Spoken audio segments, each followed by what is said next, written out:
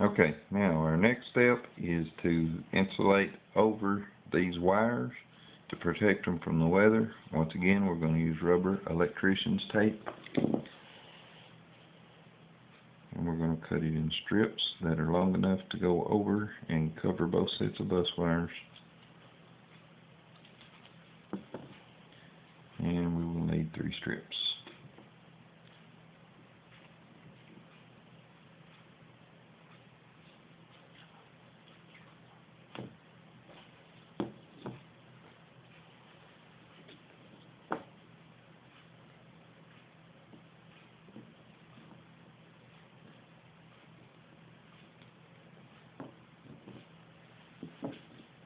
Okay, and with each strip we will pull the backing off.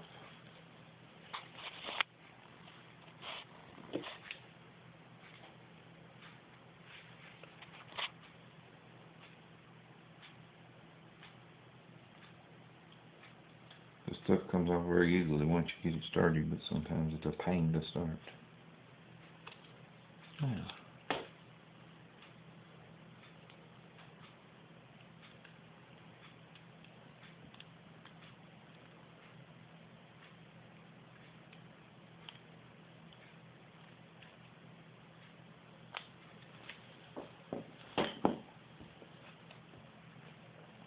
and we'll put glue on this.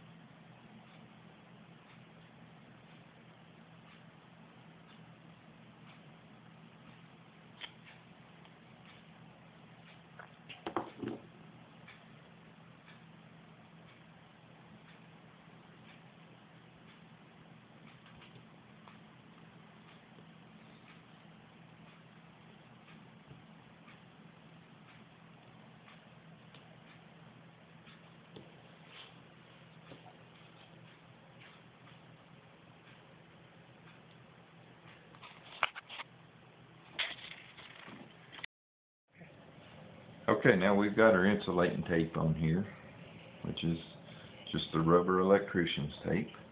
And our next step will be to put the junction box on. So here is our junction box, and we're going to put it on with silicone. You can get this at your hardware store. Basically everything we've got here except for the box and the panel is available at your local hardware store. So we're going to put silicone around the edge. As you can see, it's got a textured foot to put the silicone on.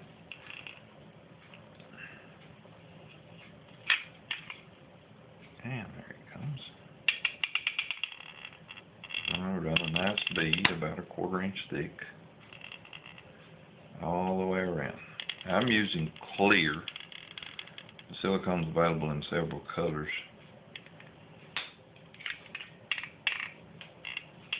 I just prefer clear because it don't show the mess so bad.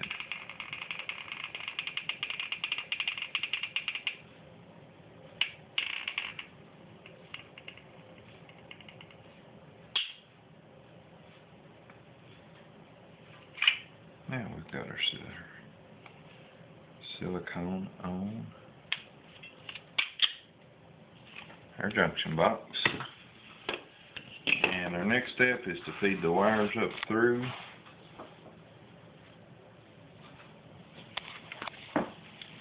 And the 2 long ones come through there. And the 2 on the other side come through on this side.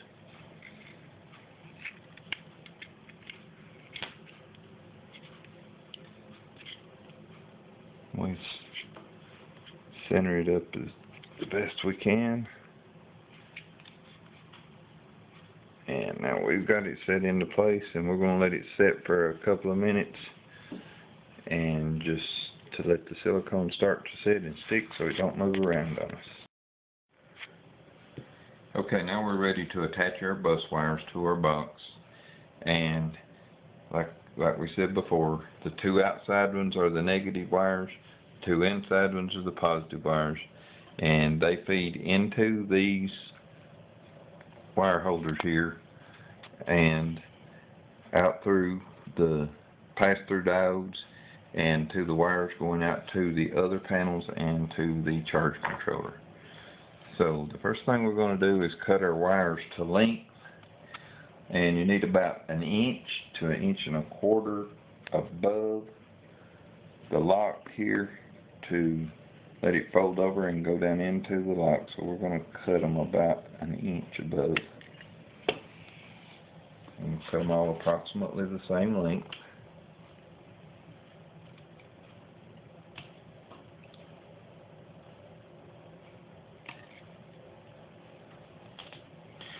We will take our small screwdriver, insert it into the lock, pry it open, then we fold the wire down inside, and it goes all the way down into the clamp, and we just release the clamp and the wire's in place.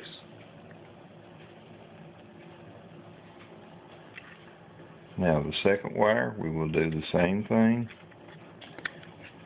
Open the clamp, fold the wire down into the hole that we opened when we pushed the clamp open.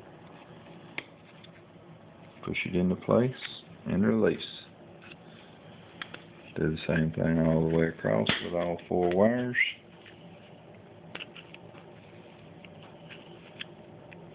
Push it into place, and that clamps the wire into place.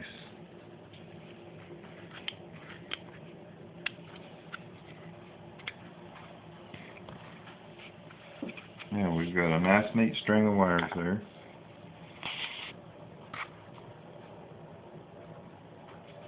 And the next step, we are going to fill our box, our junction box, with silicone to protect all the inside from oxidation from the weather, being as these are going to be out in all sorts of weather. So we just coat everything inside with our silicone. When this dries, it's a perfect insulator. It's 100% silicone rubber.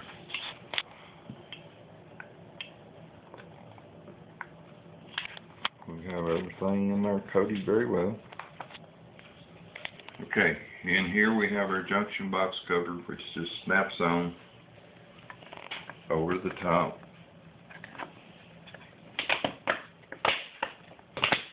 Snap it into place, and we've got our panel finished. Okay, we're checking our open circuit voltage, and we just set the panel up here against the fence post, and the sun's going down, but we're still getting enough light to get a reading. And this one is putting out 32.3 volts, and it's about 30 minutes before sundown, so it's actually in mostly shade right now. So it looks like this panel is going to work very well. Okay, now we're going to put a bead of silicone in our rack here to hold the panel, and we will go all the way around with a bead that's approximately 1/4 inch. Start at the top, we'll work our way to the bottom, and then we'll lay the panel in right on top of this bead. Okay, here we have our laminate, and we're about to put it in the frame. And we will just set the bottom down in the bottom groove and let it ride. And we'll just gently lay it down into the frame. And as you can see, we already have the other 8, or the other 9 panels, installed, which we did several days ago. And we're installing and putting a stick in for a spacer at the bottom, just to hold it until the silicone sets. Alright, now we'll space it and get our margin the same all the way around. Make sure it's sitting square in the frame. And the bottom needs to slide that way just a bit. And there we go, finished product.